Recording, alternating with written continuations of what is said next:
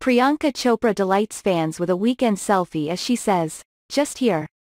Priyanka Chopra is the newest mom on the block as she welcomed her first child via surrogacy in January this year. However, the actress has also kept up with her work commitments.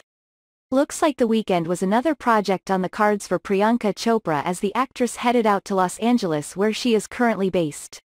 Delighting her fans, Priyanka dropped a selfie, or rather a carrier, as she snapped a picture while in her car.